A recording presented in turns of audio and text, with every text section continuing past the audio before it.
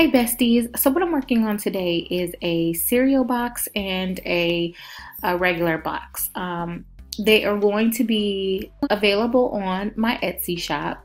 And so I will go ahead and walk with you guys through this so that we can get it designed, printed, and assembled.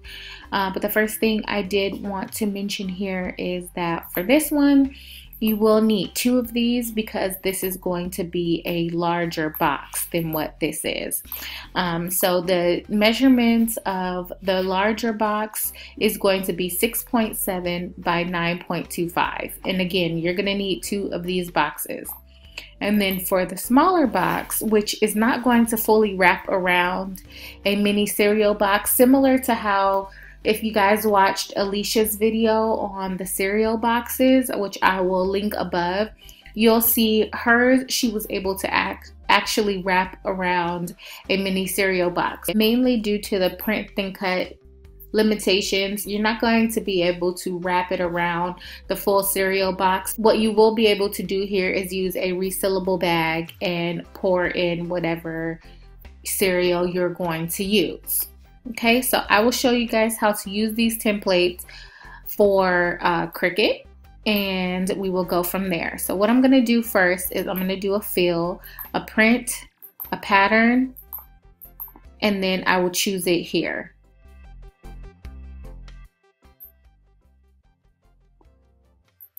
And then I'm just going to edit this so that that crease is not there. So around 250 is good. And then I'm going to go ahead and add in a fill here.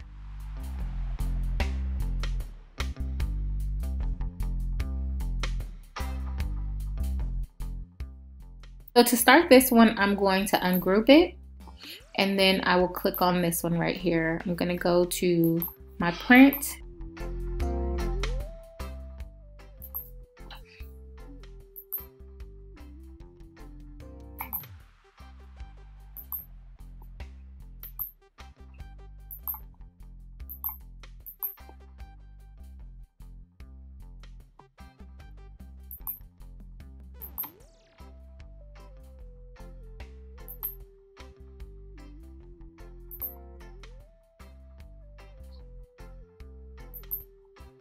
Okay, so now that I have it color-wise the way that I want, I'm going to go ahead and select this and just group it back together.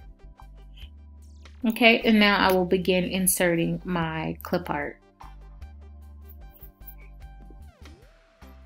So this clip art that I'm inserting the swords here, I did this with the help of Alicia, her video, which I'll also link because it was super helpful being able to do this in Photoshop, and I was a little bit intimidated, but it was super easy. So this one I just added hearts there, and then this one has the standard polka dots that the LOL dolls have on their standard logo.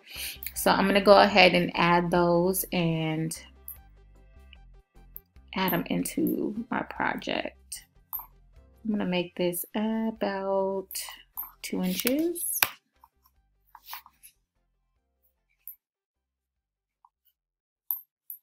And I make this about 3 inches.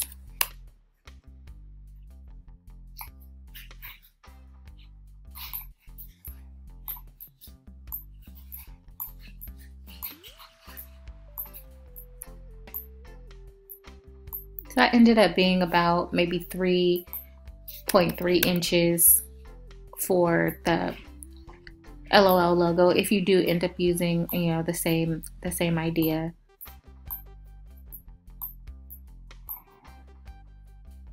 So you just want to make sure that your design is within this space here because this is where your score lines are going to go.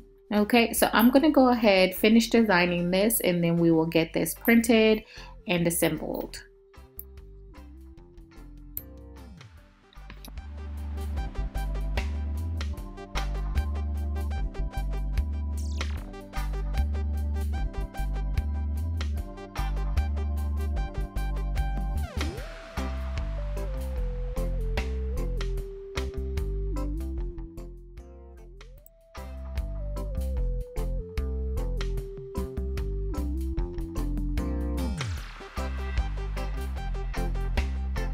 Okay, so as you can see here, I've already added my score lines here, and just take a look at where everything is. So that looks good. And now I'm going to attach. I'm going to finish entering my score lines for this box right here.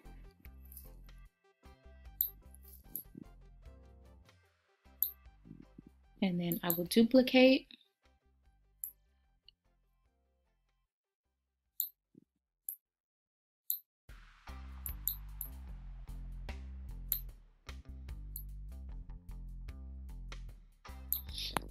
Okay, and then what I typically like to do is hide this.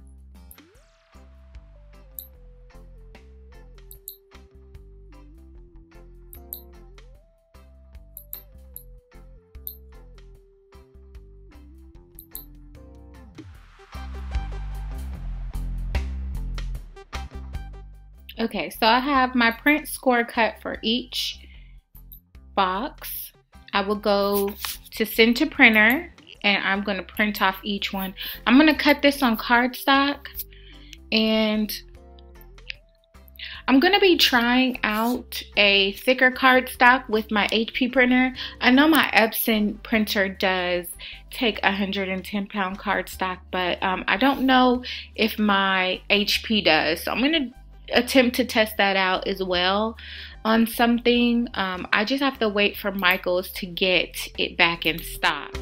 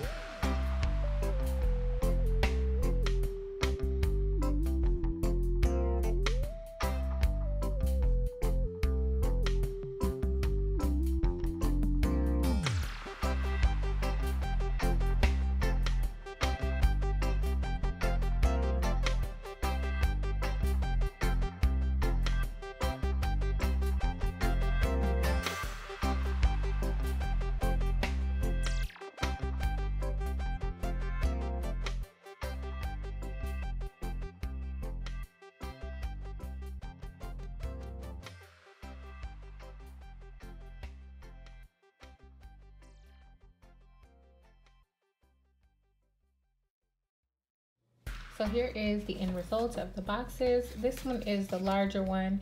You can fit a pretty good size amount of things in here. I'm actually thinking I'm going to use this one for the treats and different things like that.